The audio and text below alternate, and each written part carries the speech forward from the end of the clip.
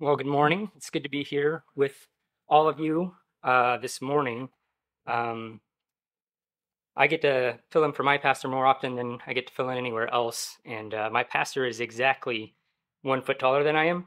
And the pulpit we have was built for him. And so typically the first row has to listen by faith and not by sight. So I'm glad Pastor Pat has something I can see over. And yeah, so it's good to be here with you this morning. I've been following some of the sermons that Pat's been taking you through, and he took a little detour last week. And this week we're going to kind of continue a theme that he started last week, which was more or less incidental because I had already picked out my passage. So if you have your Bible with you, and I hope that you do, we're going to be in 1 Timothy chapter 4. 1 Timothy chapter 4. As you turn there, a little bit more about myself. I was more or less grew up in Calvary Chapel of Valley Springs, where I'm currently an assistant pastor. I started attending when I was in junior high, and I never left. My my pastor sometimes describes me as a fixture of the fellowship because I'm always there. And as I served when I was about, I think, 26, they ordained me as an assistant pastor, and that was about 13 years ago. And I've been serving there ever since, and it's been a blessing to assist my pastor there. But part of that training did take place with Pastor Pat and his equipping there. And so it's a blessing to, in some ways, return the favor, to let him partake of some of the fruit of his own ministry. And some of that will be important for our teaching this morning. So if you would stand with me as we read through the scriptures together, we're going to be in 1 Timothy chapter 4, verses 12 through 16, the last part of chapter 4. 1 Timothy chapter 4, verses 12 through 16. 1 Timothy 4:12 says, "Let no one despise your youth, but be an example to the believers in word and conduct and love, in spirit, in faith, in purity, till I come. Give attention to reading, to exhortation, to doctrine. Do not neglect the gift that is in you, which was given to you by prophecy with the laying on of hands and of the eldership. Meditate on these things, give yourself entirely to them, that your progress may be evident to all. Take heed to yourself and to the doctrine. Continue in them, for in doing this, you will save both yourself and those who hear you." Dear Heavenly Father, we thank you for your word, which is a lamp unto our feet and a light unto our path. Lord, it shows us where we're at and where we need to go. Lord, we ask that you would open your word to us this morning. Lord, that you would soften our hearts and sharpen our minds. We ask these things in Jesus' name. Amen. You may be seated. I was ordained when I was 26, which would make me a fairly young pastor. And one of the first times I filled in for my pastor, when my pastor wasn't there, because my pastor was there for the first couple of times, he was test flighting me. So he was, front row taking notes, which is, different for a young man. But there was actually one service when I was about 27 years old where the regular worship team wasn't there, but the college group worship team, because I was the college pastor at that time, was there. And so the whole service was ran by people like between 25 and 26 or 7, however old I was. And our congregation at my fellowship is a pretty diverse congregation. My pastor is just about 70, and there's everybody in that age group all the way down to, we've got a young family in our fellowship with 9 kids, and our children's ministry is about 40 kids strong. And so we've got a whole spectrum of people age-wise in our church. And I found myself at times being a young pastor to people who could be my parents. I remember the very first Bible study I ever taught. I was 14. And I say taught with air quotes. And Pastor Pat, this is for you. He'll know what this means.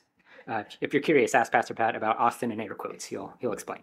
I was 14 years old. I was going to the men's morning prayer and Bible study. We'd have prayer at like 6 o'clock in the morning to 7, and then Bible study from 7 to 8, and then I would get a ride to junior high school. So, and we were going through Psalm 119, 8 verses at a time. If you're familiar with the psalm, it's the longest psalm in Scripture, and it is in 8-verse chunks. And so my pastor taught the first 8 verses, and he said, "Who would like to teach the next 8 verses?" And so I said, "I do." And so, like, the next week, I taught the next 8 verses to my pastor, to my youth pastor, to my dad, and some other kids that was a friend of mine, his dad. They were all more qualified than I was to teach the passage. And yet my pastor gave me the opportunity to teach the passage. And it was the easiest Bible study I ever taught. And here's why. You might think that would be intimidating to teach that group of people. It was the safest Bible study I ever taught. And it was because if I said anything wrong, all of them felt more than qualified and comfortable correcting me on the spot and in real time. So it's like, walking a tightrope, but with a really big safety net and a bungee cord and a tie off and all the other, safety things. I'm more concerned now as a pastor in my church right now. I'm serving in the children's ministry, and I teach littles. And the thing about littles when you teach them is everything that you tell them, they're going to believe you. And to me, that's way more dangerous than teaching a pastor who you can't pull the wool over his eyes because he knows. And so there was a lot of security in that very first study that I taught. And it was the very first time I walked out in a gifting that God had given to me. It was a discovery process. It was the fruit of what God had done, but it was a gift that was going to be discovered and then over the process of time developed and then today deployed. And so we're going to see how that works out in Timothy's life as well. Because Timothy was a protege of Paul, the apostle. And Paul's the one writing this letter right now. If you've ever wondered what pastors talk about when they get together, just read 1st and 2nd Timothy and Titus. These are their text messages back and forth to each other. So if you want to know what pastors talk about, these are the kinds of things pastors talk about. One of my favorite phrases to remind people of is the fact that pastors are people too. And what I mean by that is we need, as pastors, what everybody else needs. And in some ways, we don't get it as often. Whereas pastors are always exhorting and encouraging and rebuking or whatever they need to do for their congregation to be healthy and safe. Pastors need the same. If you read through 1st and 2nd Timothy and Titus, you'll see encouragement, you'll see exhortation, you'll see rebuke. Everything that every believer needs, your pastor also needs. And that's what Paul is doing with Timothy in writing this letter to him. He had trained him, he had sent him out, and now he's encouraging him and giving him specific instructions in what he's supposed to do in order to pastor the church that he's at well. So specifically, this sermon is for pastors, but there are applications for each one of us, and we're going to see why that's the case, even though it's a letter to pastors, why that's important for everyone, even if you're not a pastor. Notice there in verse 12 and 16, he says, in effect, that Timothy, your life is a lesson. Your service to the Lord is serving others. Notice what he says there again in verse 12. Let no one despise your youth, but be an example to the believers. And in Timothy's culture, his youth would be I'd be the top end of youth. I know I probably look younger than I am. I just celebrated my last 30th-ish birthday. My next one is going to be somewhere over a hill, from what I'm told. And for Timothy and his culture and his time, a youth would be considered anybody from their mid-20s all the way to their late 30s. And to do the work that a pastor needed to do, it would be difficult to do that work sometimes if you were younger than the people you needed to exhort or rebuke or teach. And so Paul tells Timothy here, don't let anyone despise your youth. And what he's saying there is not go around telling people, don't despise my youth, don't despise my youth. He's saying, let your age not be despicable in how you live. He says, rather, in the contrast, and this is how we get that clarity, is be an example to the believers. If you've been in any kind of leadership, you understand the power of an example in your role as leaders. And so leadership can be a parent, you can be a teacher in Sunday school, you can be a pastor, but there's unspoken rules about what your example is doing. You're teaching without saying anything. How you live is setting a standard. I learned this lesson the very hard way on a mission trip I was on. We got on a retired city bus going up the coast all the way up to Portland, Oregon. We'd get off the bus, do some street dramas, witness to people, and this one kid did some bad things and was about to get kicked out the mission trip. And so I volunteered myself to be his traveling buddy so that I would be directly responsible for his behavior and, his good behavior and direct him in the right way. And so I was only like 14 or 15 at the time, and he was about the same age as I was, I think, maybe just a few years younger. And I did this one thing while we were getting off the bus that I used to do on the school bus all the time when I went to public school. The person standing in front of you would have their backpack on, and you would pick it up, and you'd say, "You're flying, you're flying, you're flying," and then you'd say, "You're crashing down," and you pull it down. They're like, "Ah!" and they just like fall down to the ground. And it's fun and it's funny if the person you're doing it with is okay with it. And so what I did with discernment and choosing people who I know would be okay with it, he did with a lack of discernment. And what I discovered about leadership is that your option as a leader isn't if you want to be an example or not. Your option as a leader is what kind of example are you going to be? Because he followed my example, but without the wherewithal of who and when to do that with. And so I had set a bad example, and he followed it. So if you're a parent, or you're a pastor, or a Sunday school teacher, an older brother, somebody's looking at your life and learning the lesson of it. And how you're living is teaching them. I learned how to repent from my dad. Not because he sat me down and taught me a Bible study lesson on repentance, although he was a Sunday school teacher of mine, so maybe he did. But I learned how to repent because my dad repented. Like, here's how you handle the sin in your own life. You say, "Hey, I sinned. I'm sorry. Will you forgive me?" Right? I handled the sin in my life as a youth, just like my father handled the sin in his life. I made right choices because he made right choices. I tried to learn from his mistakes, but oftentimes, I'm not sure about you, I had to relearn some of those lessons that he made. But here's the deal. Pastors are supposed to be good examples to the believers they shepherd. And as true as that is for them, that's going to be true for us because they're the example. They're the example of what a good example is. And that can be overwhelming at times, the weight of that responsibility. And I want to clarify how we can do that well. Because we are examples of primarily, Lord willing, righteousness, making the right choice at the right time, having the right attitude, giving the right advice, not saying the wrong thing, listening when we should. All of those good things were examples of righteousness, Lord willing. But I know that what the scripture says of me is also true of you, that we all stumble in many things. James chapter 3, verse 2. It's one sentence. It has a period at the end. When it says we all stumble in many things, it's not a comma and then like except and then your name or your pastor's name. Right? It's a period, which means it's the end of the thought. We all stumble in many things. So what do we do when we don't model righteousness, when the example we set isn't right? It's what my dad did. When you don't model righteousness, you have the opportunity to model repentance. And if there's something this world needs a really good model of, it's repentance. If there's something your kids need a really good model of, it's repentance. If I make excuses for my sins and say, well, it's this, it's because of that, and because of this, I shouldn't be surprised if my kids, they do the same. But if I own it, if I repent of it, if I'm like, hey, God said to do this, and I didn't do that, if God said, and I fell short of that, I promised you we would, and we didn't, I didn't follow through. God says we should be men of our word, our yes being yes. And I'm sorry, I didn't do that. That was not pleasing to God, and that was hurtful to you. Will you forgive me?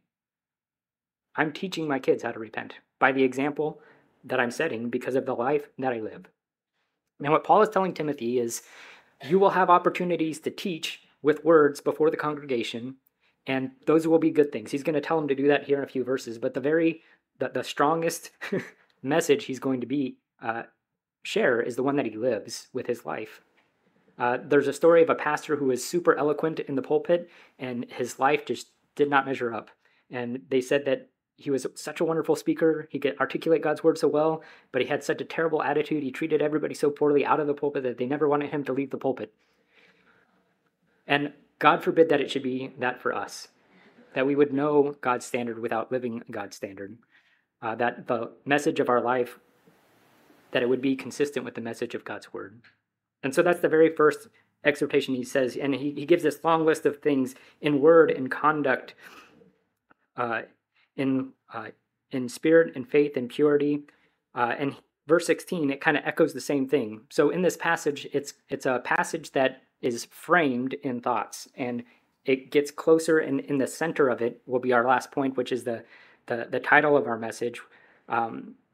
It's going to be the central thought. And so we're going to see the frame first, and this frame is your life is a lesson, and we see that at the very end of our section in verse 16. And so if you look down at verse 16, you'll see that he's basically saying the same thing again, but he says it in a different way. He says, take heed to yourself and to the doctrine, for continue in them, for, and this is where it connects, in doing this you will save both yourself and those who hear you. That means the way you live your life is not unconnected from the way they're going to live their life. That the message you're teaching is going to directly impact them, and that message is not just the words you speak, but the life that you live. He's saying that the power of your example is eternal and affects the soul. And so that's the frame of this picture, if you would. He's going to zoom in a little bit, and we're going to see the foreground of everything in his next point, where he says that the general call on your life, your general life that you're living, it is going to accentuate that. And then lastly, it's going to be the gifts that you have and how you handle that.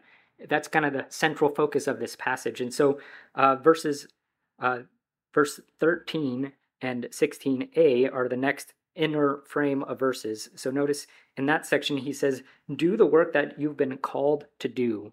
So one pastor telling another pastor, do the work that you're called to do. Notice what he says there in verse 13. Till I come, give attention to reading, to exhortation, to doctrine. And then verse 16, take heed to yourself and to the doctrine. He's like saying the same thing twice again. But what he's telling him to do is to do the work that he's been called to do. If you have teenagers, perhaps if you are a teenager, you've heard this. Your parents have asked you to do something, and then like 10 minutes later, they somehow want you to still do that thing that you haven't done yet, and they have to tell you again. God's given each one of us, has a call on each one of our lives, and for a pastor, the specific work is described there in verse 13. So if you want to know, generally speaking, what the public ministry of a pastor's life is, specifically like on a Sunday morning for our context, it's what is described there in verse 13. He says, give attention to reading. In the original Greek, it has a definite article in there, which just means to the reading, and that's the public reading of Scripture. That's where you get up in front of people and you read the Scriptures. This is what was common in the Jewish culture of their day, all the way back to the time of Nehemiah when they were rebuilding the wall. Perhaps if you're familiar with that passage where they had finished building the wall, they got off the Bible and they had a one-day-long Bible study, and he taught the word plainly and gave the sense of it. So he would read it and explain it. And that's what Timothy's supposed to do. That's what pastors are supposed to do. That's what Calvary Chapel is known for in general, is we just read the word and tell you what it means, and we move on. Right? We're not trying to give you, I don't have anything for you this morning except for what God has in his word. And that's the case, always. And that's what we should desire from a pastor. And so Timothy is instructed by Paul and even authorized by Paul. So Timothy would have this letter, and he's like, look, Paul said, till I come, I'm supposed to do this work. I'm supposed to stand up with the Scriptures and read them. I'm supposed to, from those Scriptures, exhort you or tell you what you're supposed to do with them. And I'm supposed to teach you from those Scriptures the things that are right. That's the doctrine. What is right and what is wrong, and how you're supposed to live in light of that. And so he's supposed to give attention to those things. I mentioned it in my prayer this morning, but Psalm 119, verse 105 is one of my favorite verses for the children's ministry class, but it's also one of my favorite verses just for me. It's a prayer I pray for myself often. And it's when I'm coming in contact with God's word, because it describes what God's word is like. Psalm 119, verse 105, it says, your word is a lamp unto my feet and a light unto my path. If you're in the dark and you don't know where to go, If you can see where you are, that's a lamp unto your feet, and a light unto your path, that's showing you where the next step. I drove here last night from where I live, so it was a couple hours away, and it was dark, and so I had my headlights on. My headlights did not light up the entire way from my house to Half Moon Bay when I turned them on. They just lit up right in front of me, because that's all I really needed to see. And God's Word does the same for us in our life. It shows us the reality of where we're at, not just in relationship to Him, but in relationship to the things of this world, to the work that we have, the kids that God has given us to raise, the jobs that we have to do. It shows us where we're at, and then it also shows us where we need to go next. Sometimes we want step 15, and we really haven't considered being obedient to step 1. God's Word gives us light to step 1, and that's sometimes hard enough for me. I won't speak for you, but just one step at a time is what I need in my obedience, and God's Word provides that for us. When we live our life in light of God's Word, we will know where we are. We will know where we need to go next, because God's Word is a lamp and a light. It shows us where we're at and where we're going. And in regard to that, the first part of verse 16, Timothy is exhorted by Paul to take heed to yourself and to the doctrine. Taking heed is not a phrase that we use often. And when I'm explaining it to the kids, my own kids or the kids in my Sunday school class who I normally teach, heeding is different than hearing. You can hear something and not heed it. Like, did you hear me when I asked you to put your clothes in the hamper? Yep. Why didn't you do it? Because I didn't heed it. Heed, how I explain it to the kids is hearing and doing. And you combine those words, hearing and doing, you're heeding. You've heard and you put it into action. And he's saying to take heed to yourself and to the doctrine. And what he's saying is examine yourself carefully and examine the scriptures carefully. And a pastor or parent or leader of any kind who is not examining themselves in the light of Scripture, continually taking heed to where they're at in relationship to Scripture, is going to be far from where they need to be. The Pharisees of Jesus' day, Jesus actually commended in one way.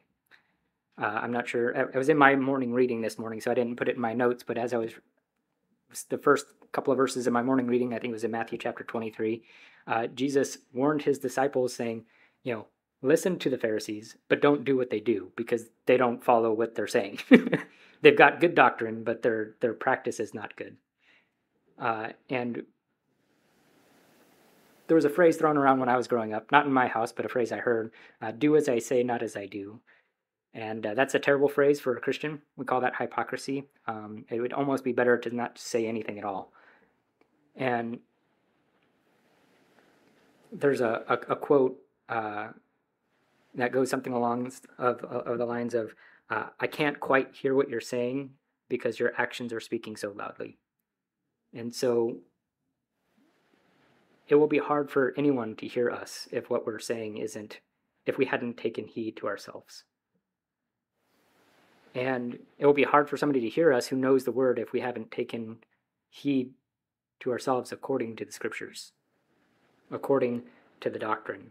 So what he's saying is, preach the word, but also live the word. Take it seriously. And it's more, I would say that the separation is the public work of a pastor is in the public reading and the exhortating and the declaring the truths of Scripture, but the private work precedes the public work. I knew that God had called me to be a pastor when I was about 14, but I was not ready to be a pastor at 14. The call to me was clear. The gifting was buried and hidden. When I was in school, I mentioned earlier that I was 14 and in junior high. I got held back a couple years because I couldn't read, and apparently that's a requirement. So I struggled with reading for a long time, and then finally figured out how to do it moderately well, or good enough to where I can read in my classes, and I'm still terrible at reading. And then God's call on my life is to read in public. because God has a sense of humor. I don't know. He wants to encourage you with me. That's what the deal is. And so the Lord sometimes calls us to things that we aren't naturally gifted in, and but the work that is public is always preceded by the work that is private. Your outreach will only ever be as effective as your upreach, as one pastor has put it. I don't have anything to give to you other than what the Lord has. So if I don't go to the Lord, I have nothing to give. But you know what the Lord has? Everything. I was explaining to this my kids at my church on our Wednesday night service, trying to explain the love of God and how it works in us receiving it and the opportunity we have to give it. And so I'm going to give you that same illustration because it's a fun, silly illustration, and I just really like it. I told them it would be like if I gave you a magic box of donuts that every time you closed it, it refilled. And I was like, okay, you close it, you open it up, you give all your friends some donuts, you have some donuts yourself, you close it again, you open it up, there's more donuts. I'm like, if you didn't have any donuts and your friends didn't have any donuts, what excuse would you have? It's like, well, I don't know how the donut box, the magic donut box works, but like, if you did have it and you did know how it works, would anybody ever lack donuts around you? No, because the resource is infinite. You'd be the coolest person on Sunday morning every morning. It's like infinite donut guy. Like, here you go.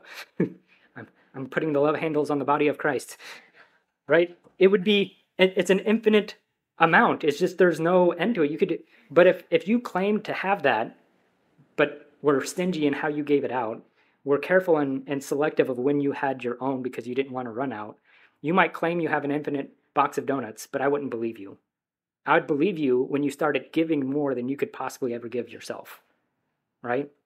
And in relationship to receiving God's love, it's infinite. In relationship to expressing God's love, it's got the same limitation, which is none.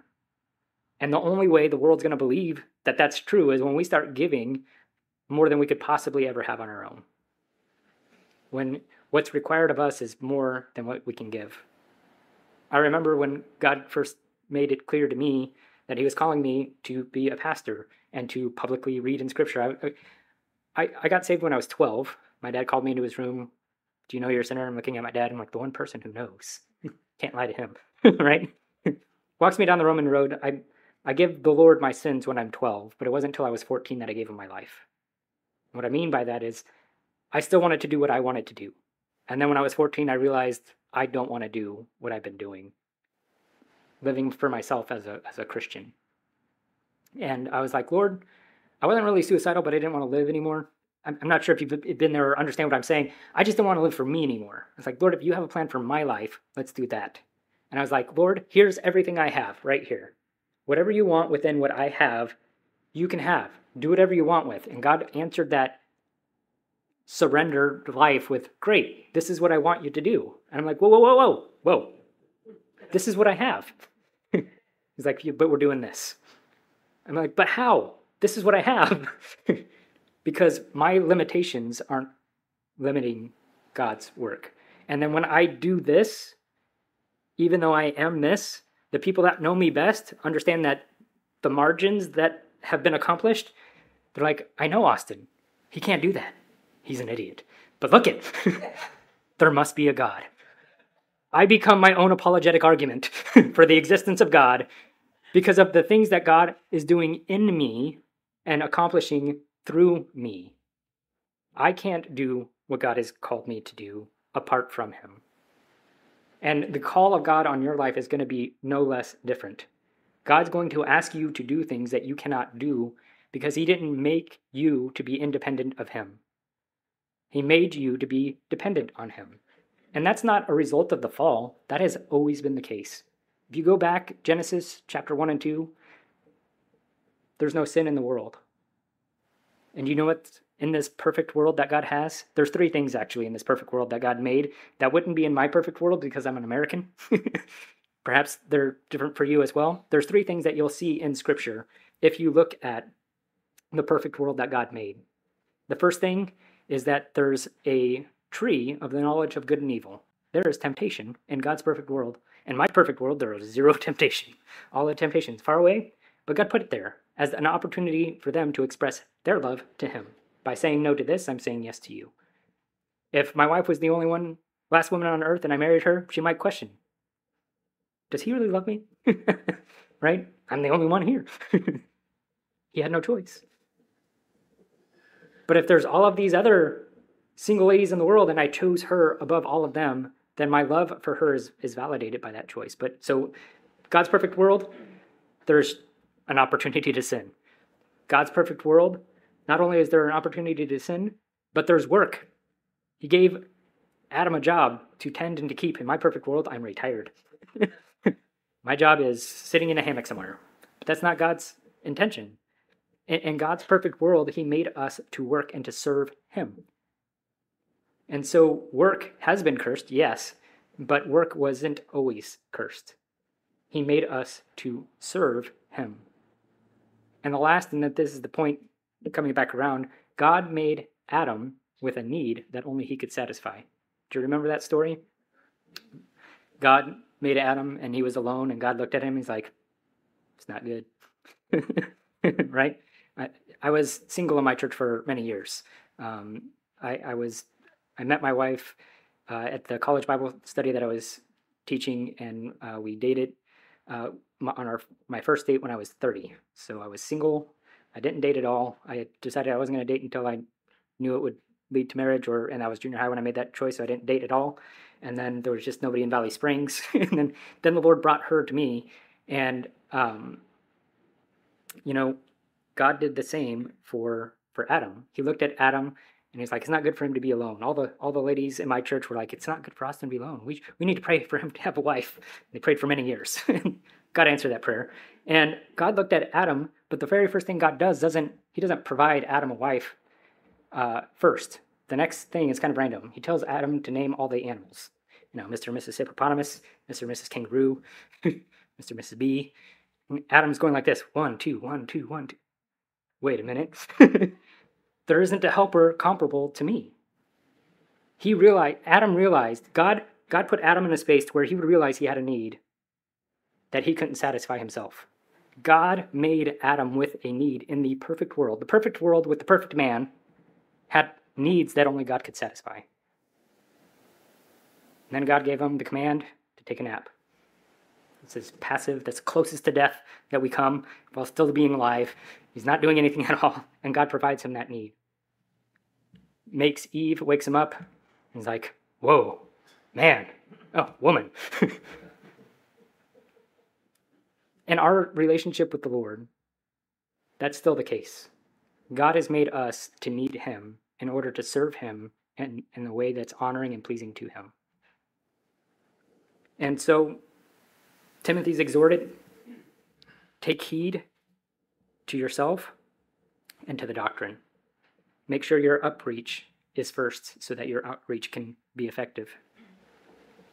Lastly, he tells Timothy, verses 14 through 15, to not neglect the gift that is in you. Do not neglect the gift in you. Notice there, verse 14 again, it says, do not neglect the gift that is in you, which was given to you by prophecy and the laying on of hands of the eldership. Meditate on these things. Give yourself entirely to them, that your progress may be evident to all. And so the first subpoint here is from Paul to Timothy is, you have a gift. But that's not just true for Timothy. I know sometimes we can look at pastors and be like, wow, I could never do that. I was just talking with the guy who runs our sound system at our church yesterday. We were at a barbecue together, and we were reminiscing on a time when I was about 20, and we were setting up church in a box, and it was just my pastor, the sound guy, and myself, and I was setting up chairs, and my pastor came in that morning with kind of a sore throat. He was sucking on a cough drop, and he's like, yeah, maybe one of these mornings, if I was sick, one of you guys can teach. And he was like, immediately, no. And I was immediately like, yes. and it wasn't because I was ready for it yet, or that this other gentleman didn't want to. It's just, there was calling associated with me. There was no calling associated with him. But they say that one of the top fears is public speaking, and that death is after that, which means some people would rather die than do what I'm doing right now. And so sometimes we look at people who are doing things that we would rather die than do, and we're like, they're so gifted. I could never do that. I don't have any gifts. But that's not true. You have different gifts. You may not have that gift, which is fine. Actually, side note, for a season, I was in helping lead the youth, and I was leading in worship. And I did it for about 6 years as a junior high youth pastor, helping lead the youth in worship. And I never got good at it. The first time I came and I was helping the youth pastor, they were singing a cappella, and some youth groups can do that. Some youth groups are cool being a cappella youth groups. Our youth group was not. And so after the service, I told the youth pastor, hey, I think I know how to play some of those songs. He's like, great, bring your guitar next week. I was like, why did I say anything? And for 6 years, I led them in worship. And it wasn't according to a gift. It was according to a willingness. My ability was availability. That's what my ability was. But it was associated with a calling for that season. And what I mean by that is this.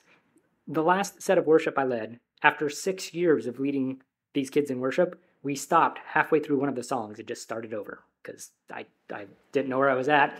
It was way off key. It was just not good. I feel like I sing in such a way in order to encourage others to sing louder. That's my motivation. That's how I lead. I lead from the back and I was like, let's drown them out. We have an awesome worship team at my church. My senior pastor is very gifted. He leads our worship team. And our youth group would sometimes be in there and none of them would sing. And then we'd do youth group and they would all sing. And I'm like, God, I don't understand. How come they don't follow an awesome worship leader? And why are they following me? It doesn't make any sense. And what he explained to me in that moment is, I've called you to do this. And calling is more important than gifting. And sometimes we can feel inadequate when we compare ourselves among ourselves, but Jesus says that is unwise. So we look at another parent and like, I'm inadequate compared to them. We look at another coworker, I'm inadequate compared to them. Or I look at somebody else who has gifting in an area that I'm called to that I don't have. My brother, I have an older brother, and I look up to him not just because he's taller, and not just because he's older, but like he's got the opposite gifts of me in a variety of ways. When I was in 4th grade, I could not read. My brother in 4th grade got in trouble for reading when he shouldn't be in class because he was bored of listening to the teacher. He's very gifted in that way. And I'm like, God, why can't I have his gifts? And he's like, look, when I called you and gifted you, I knew what I was doing. I gave you what I gave you, and I'm not dissatisfied with the gifts that I gave you. Are you dissatisfied with the gifts that God's given you? I was for a time. And I want to encourage you that this might be the one verse that you take away, but it's 1 Peter 4:10. It says in 1 Peter 4:10, as each one of you has received a gift, minister it to one another as good stewards of the manifold grace of God.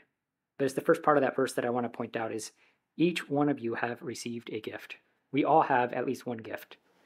And it was given to us, but it wasn't given for us. It was given to us for the service of the body of Christ.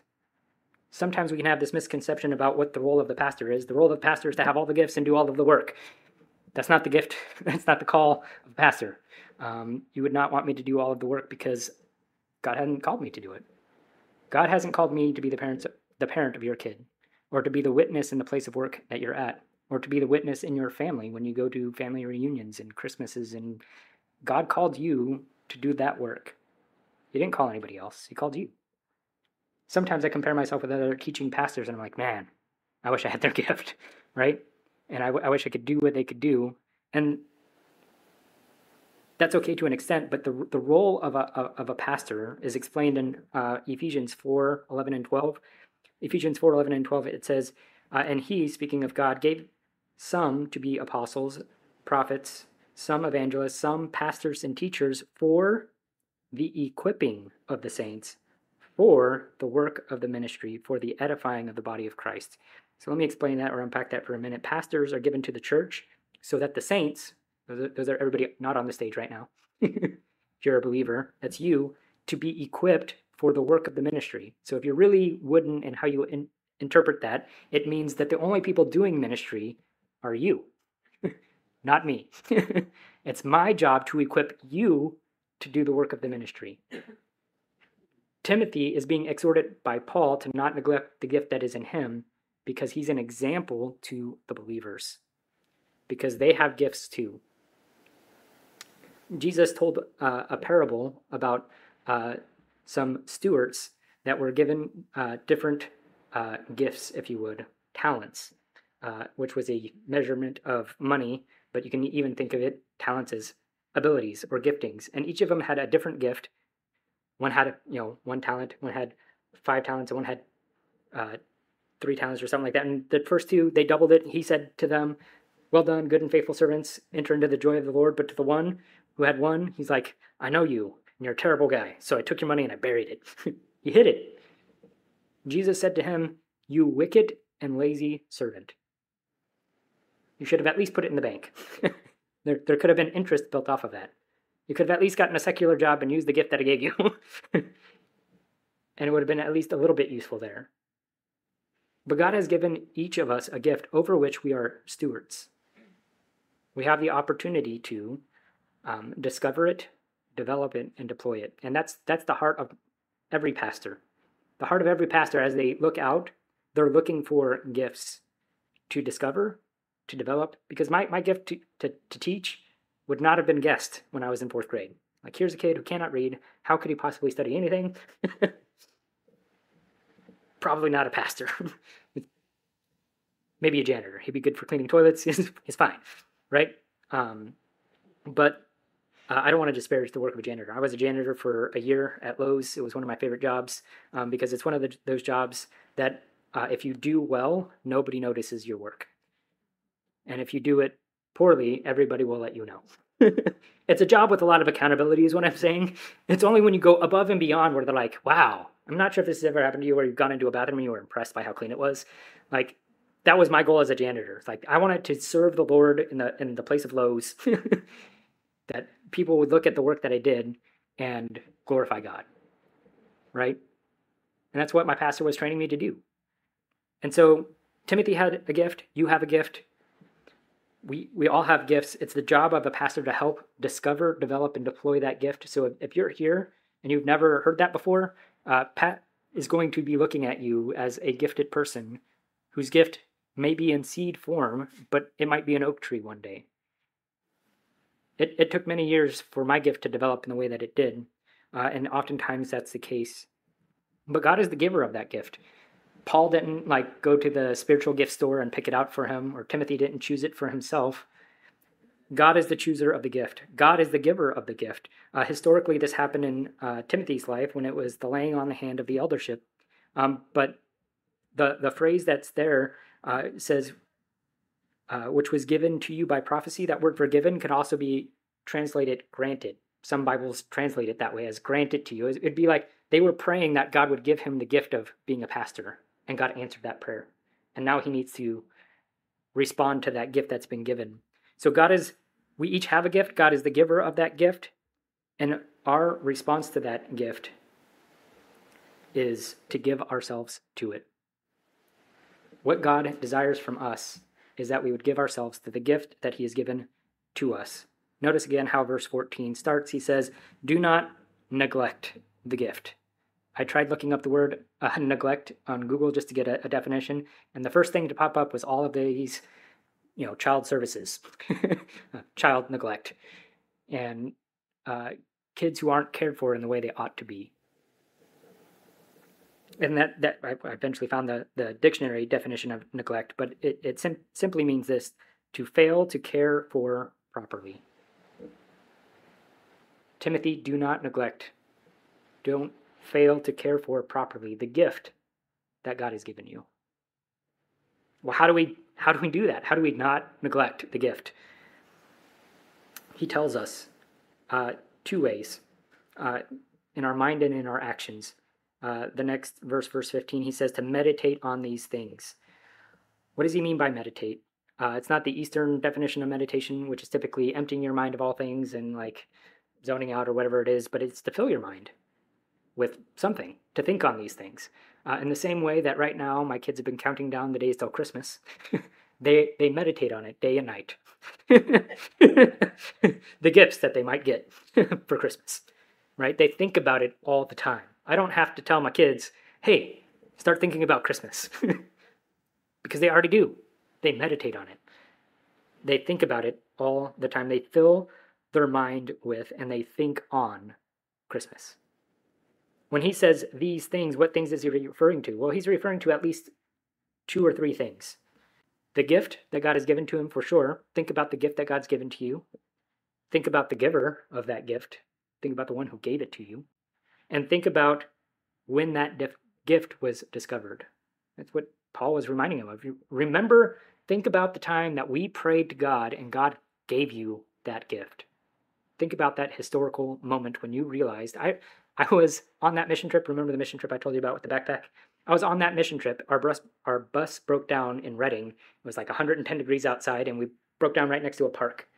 This is when I discovered that God had called me to be a preacher and pastor. It broke down. The rest area that was right next to us randomly had all of these park benches and whatever, but it had a podium. And I just walked up to it and I did the Pastor Chuck and just grabbed it. And I had the strongest desire in my heart to teach the kids there. I had nothing to give to them at that moment, but I was just like, I really want to teach them right now. That's a weird desire. Most people would rather die. But God put that in my heart when I was 14. That's when I discovered the seed. It wasn't long after that I taught that first Bible study. It was a few years after that Pastor Pat saw me in his school. It was a few years after that my pastor ordained me as a pastor.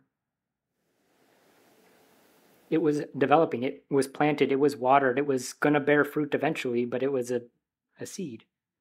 Think about what God has called you to. If you're a husband, your calling is clear. Love your wife. If you're a wife, your calling is clear. Submit to your husband. If you're a kid, your calling is clear. Honor your father and mother. If you have a job and you have a boss, your calling is clear. Work as unto the Lord. There are many callings we can have and balance out between each other, but God has called us and gifted us with specific gifts in order to fulfill our calling. So the first thing we do to not neglect the gift is to think on it. Think of the one who gave it to us. Think of the time we discovered it. Lastly, he says, give yourself entirely to them.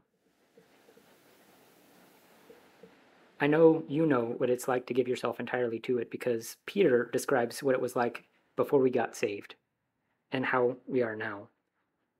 Peter, in 1 Peter 4, verses 2 through 4, he says that he no longer should live the rest of his time in the flesh, for the lust of men, but for the will of God. For we have spent enough of our past lifetime in doing the will of the Gentiles, when we walked in the lewdness of lust and drunkenness and revelries, drinking parties and abominable idolatries. In regard to these things, they think it strange that you do not run with them in the same flood of dissipation, speaking evil of you. And so when you get saved and your life is not what it once was, and everybody's like, hey, why don't you want to do all these things? The way it describes it is running with them. They are 100% in on sending their brains out. They have given themselves entirely to it. And before I gave my life to the Lord, I was giving myself entirely to something else. And then I chose to give my entire life to him. And what that expressed itself in is by giving myself entirely to the gift. It's interesting that word there for give is not, in giving yourself to the gift, that word forgive, it's not the normal word forgive. It's a word that's normally translated to be. Like, it's who you are. Like, be that thing. Like, that kind of, like, where people can't identify you as something different or other than, oh yeah, that's him. He always is serving as unto the Lord. He'll work hard even if nobody's watching when he's at work, because he thinks God's watching him. But if you watch him, you can tell he thinks that God's watching him, right? Give yourself entirely to the gift. We used to give ourselves entirely to lesser things. And then sometimes what happens, I'll speak for myself, it happened to me for a few years. I gave myself moderately to the things that the Lord had called me to, because I wanted to be reasonable about my obedience, even though in all my disobedience, I was very unreasonable. I would stay up late, I'd get up early, I'd make poor choices, all unreasonable things so that I could do what I wanted. But when I do what the Lord wants, well, I need to be reasonable about it. Am I going to get enough sleep if I'm going to be obedient to the Lord in that? Jesus stayed up late casting out demons and got up early and started praying the next day. There were some days because out of obedience, he was tired to the Lord.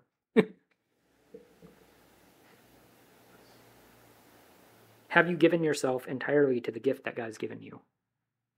Are you becoming what he wants you to become? We're going to wrap it up here. Pat said I needed to be done about 9 minutes ago, so But I don't want us to leave here without having some pointed application for us. So if you're a new believer, if you're just joining us in the body of Christ, know that God has given to you gifts. They're from him and they're for you. And he's not ashamed of who you are. And he doesn't wish you had other gifts than the ones he gave you. Discover them. He wants you to. Pastor Pat would love to help you discover those gifts too. Sometimes I have this general rule. If God has called you to do something and you're not sure, try not doing it for a season and see how that goes. Also read the book of Jonah. God has a way of making us willing to do the things he's called us to.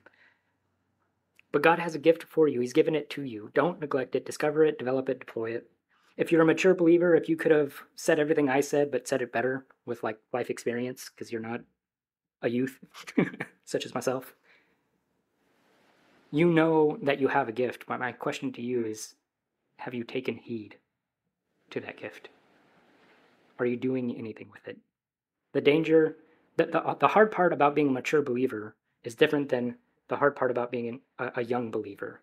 A young believer, it's difficult because you just don't know what God wants you to do in a given situation. And that's appropriate if you're young. Don't feel bad about that. Grow, but when you become a mature believer, the difficulty is no longer knowing what God wants you to do. The difficulty is doing it. God, I really know you want me to forgive this person right now, but I kind of want to just hold a grudge. God, I know you really want me to work as unto you, but my boss, he's a jerk. God, I know you want me to love my wife self-sacrificially, but she doesn't respect me.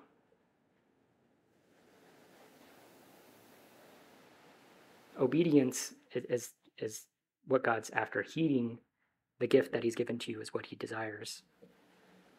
If you wouldn't identify as a new believer or a mature believer, perhaps you're here somehow by God's grace, and you wouldn't say that you are a believer. You wouldn't say that you know the Lord. Everything that I described is for believers only. God has given spiritual gifts to his kids, but he's invited everyone to be a child of his. The hope that we have, it can be the hope that you have. Paul wrote in Romans 10 that if you confess with your mouth the Lord Jesus and believe in your heart that God has raised him from the dead, you shall be saved. That's the message of the gospel. It's not what we've done, but what he's done for our salvation. I was counseling a person in our fellowship just yesterday, and they were worried that if they celebrated Halloween or Christmas, that they may not get to go to heaven. And I was like, look, you don't get to go to heaven by not celebrating or celebrating certain holidays. You get to heaven because of the work that Jesus did. All of the work for all of our salvation is all done because he did it. And you can be forgiven of your sins. The guy who's writing this letter to Paul, he was killing Christians before he was planting churches. That's what he was doing. God is not limited by our past, by our present. If our future is in his hands, we have hope. He wants you to be successful and fruitful in your life more than you want to be successful and fruitful in your life. If you have not surrendered your life like when I was 12, before I had that moment when I was 14, if you have not given yourself entirely to him, let today be that day. Would you pray with me? Dear Heavenly Father, we thank you for your word, Lord, which encourages us, it exhorts us. Lord, it's a light for us. Lord, I pray for those who are here this morning, Lord, that they would know the gift that you've given to them, Lord, that they would think about the gift you've given to them, that they would think about you as the giver of that gift, that they would think about the time in which they first discovered that. Lord, and I would pray that as they think on these things, Lord, that they would give themselves entirely to them, that in doing so it would be clear to everyone around them, that their progress would be evident to those around them, that others around them would know that they have a gift from you because they are able to give more than what they've got.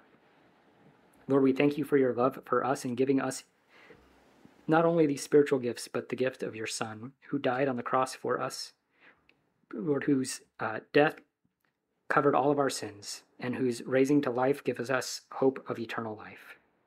We pray that you would mold us and make us into who you want us to be today. In Jesus' name, amen.